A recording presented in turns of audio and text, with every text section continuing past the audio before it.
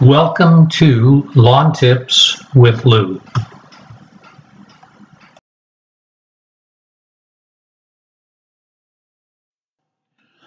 A few weeks ago, during mid-March, I scalped my lawn. I first cut it down to 1 inch with my rotary mower. Then I cut it down to about 1/2 inch with my power reel mower.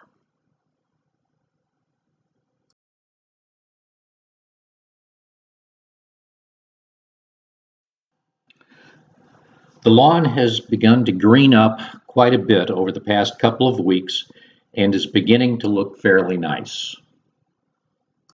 You'll notice on my reel mower that I've been mowing with the standard front wheels that come with the mower.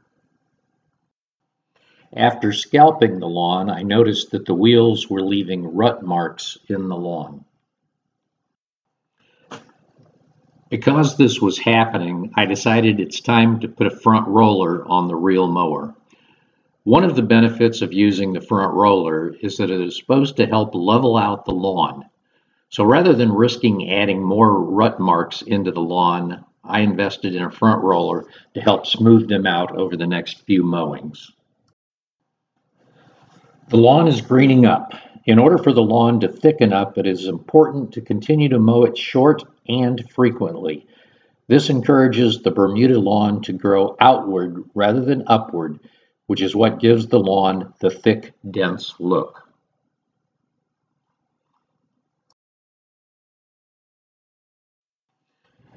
Scalping the lawn is a very dusty process. Before moving forward with the mowing season, take the time to clean the air filter on your mower, and in my case, mowers. Scalping will get more dirt into the air filter during the one mowing than most people will experience with their mowers over the balance of the mowing season. Open the air filter and clean it. I vacuumed mine, but if your filter needs to be changed, this is a good time to put a new filter in for the mowing season. It's also a good time to check the mower blade to see if scalping the lawn dulled the blade. Normally, I'd use a grinding wheel to sharpen the blade, but this time the blade was not dulled very much from the scalping process, so I simply used a hand file to put a sharp edge on the blade.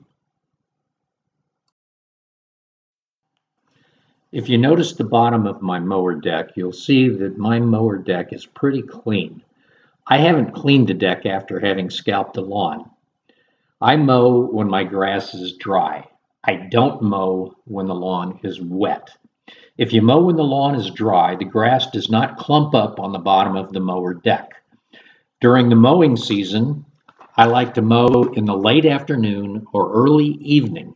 At this time of day, the lawn is usually at its driest, allowing for a nice clean cut where the clippings do not stick to the bottom of the rotary mower. Similarly, the clippings don't stick to the reel mower, and the equipment can easily be cleaned off after each mowing with an electric blower. I'll keep this video short. I've covered a lot of material in a short amount of time, but we're ready for the mowing season. Enjoy your summer, and I'll see you next time.